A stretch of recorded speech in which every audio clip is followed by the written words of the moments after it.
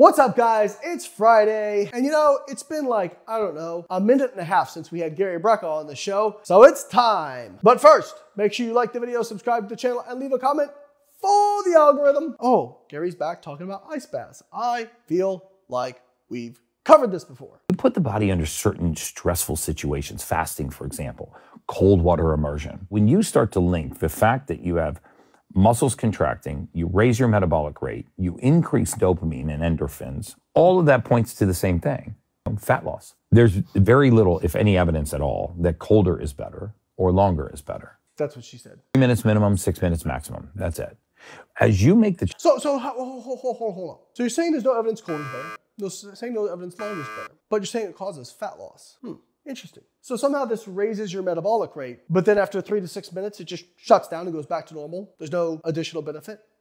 Okay, interesting. I have some math we're gonna pull out here in a little bit. Let's see what else falls out of Gary's mouth. You're becoming adaptive. You're not cold shocking the body, you're cold adapting the body. Ooh, high performance. Not of the brain, apparently. You're just, first off, high performance. You're sitting in ice water. Who cares, okay? Like if you wanna do it, great. There's some evidence it can decrease inflammation, decrease pain, decrease muscle soreness, and that's about it. Oh, also really good for social media to see you jumping into an ice bath and videoing it because people are like,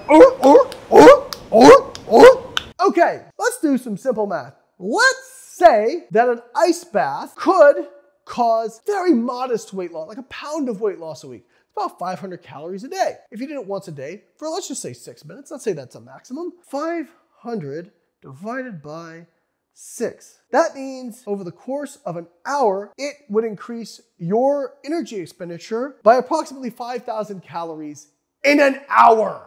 But Gary's not saying that, of course, right? He's not, because he's not crazy. He's not crazy. So what is he saying?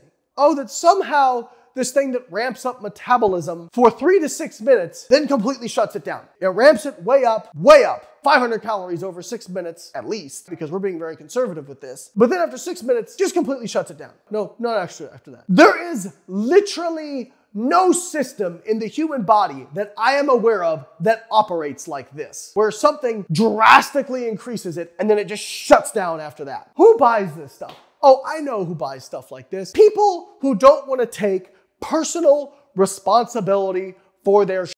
Why? Because it's easier to say, well, I can just jump in an ice bath for 3 to 6 minutes. It's gonna burn all the fat.